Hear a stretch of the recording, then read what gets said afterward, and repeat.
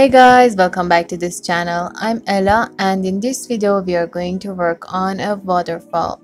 We are going to create a water falling from this point for this stand here, and we are going to work on its material and its model. First, let me show you around. This is a very simple scene that I have created. This is a launch part, and this is our little pool. It have no depths. It's maybe like 30 centimeter in here, and in this part we have two other chairs. And also this is a very simple shape, simple sweep with this part here, which we are going to model our waterfall in here. Let's go back to Revit. In here I have created two different detail section for this part and this part, just to see our stand better and control it easier. For creating our model, we need to go to massing. We're going to use this mass option in Revit for this part because we want to create a curvish form for this. So click on this in place mass and let's call it waterfall. Now set your work plan on this part here, and if you go back to one of these modes, you can see your work plan is active in here. I mean this blue part. Now let's go to bottom view and go back to wireframe. In here we are going to use this model and this spline mode, and we're going to create a shape like this. It doesn't matter where you click, you just need to create something like this. Okay, now if you want to turn it into a surface, you need to select it and click on this create form and this solid form here. Now select this line and move it down until you reach this water here. Go to right view if you want to be accurate, probably somewhere here. Now if you go back to consistent color, you will see your form here. Now select your form and create a parameter for its material. Click on this new parameter here and let's call it water. Now you can hit finish. For adding material, we need to select this form and go to its edit type. In here, click on this part and create a new material for it. Let's call it waterfall. First thing we need to do is to add a texture for it. And to find the best texture, go to Google and search waterfall texture, and you will see all of these different types of textures here. If it's me, I'm going to use something like this one or this one. Probably this looks good too, and also this one. It depends on your design and your preferences. Maybe you can use something like this too. I promise it might look good in some areas, but I'm going to use this one. So download it and go back to Revit. Go to manage and material part.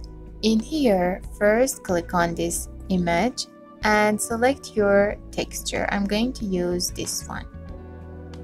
Okay, select it and go to its setting. In here we need to change its scale and also position to fit it in this part. So I'm going to change these two parts to none just to delete that tile mode, and I'm going to change its scale to, let's say, 1 to 4 or probably 2 to 4.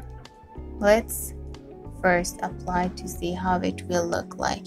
This is not the best look and we need to change it. I want to change its scale and also its position. So I'm going to use this 1 to 2 and I'm going to change this one to, let's say, 1 to 3, for example. Okay. This looks much better.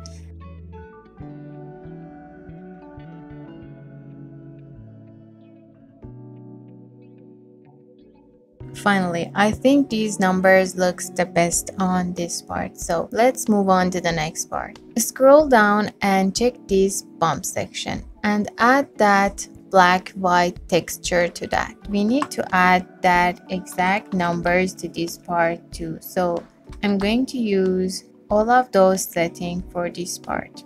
And then I'm going to increase this amount to, let's say, something like this. A little more. This looks good.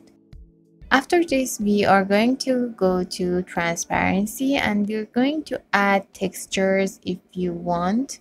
For example, in this transparency or this translucency section, I'm going to add some texture, the same black white texture to this part too, and I'm going to change its position and the scale to those numbers again. And let's see how it will look like. Perfect. I think this looks the best here, right? If you want, you can add translucency like this, and you can play with transparency also. Then I'm going to check this reflectivity, and I'm going to increase this glossiness, and I hope it works in some perspectives. Now the only thing you need to do in this part is to play with all of these numbers in here until you find the best look for your material. This is everything you need to know about waterfall material. Before you export this, go to visual setting and output and check this box here if you want to have like material ID and object ID. If you want to work on this and add like motion blur or simply blur to this part in post-production, don't forget to check these two parts. And now your scene is ready for render. So yes, that's it. I hope this was useful for you and you enjoyed watching this tutorial. Don't forget to like and subscribe, and I will see you in the next tutorial.